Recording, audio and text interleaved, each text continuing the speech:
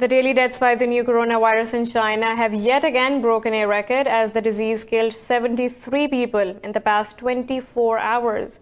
Beijing's health ministry says the death toll from the incurable virus crossed 550 with more than 28,000 infected. Taiwan has banned all cruise ships from docking at its ports, regardless of whether they have visited Hong Kong, Macau or mainland China. Meanwhile, 20 people tested positive on a quarantine cruise liner at a Japanese port with 3,700 passengers. Health officials are racing to develop treatments and testing methods for the virus. Researchers say making a vaccine could take years, and a premature product can make the virus stronger as it is constantly mutating.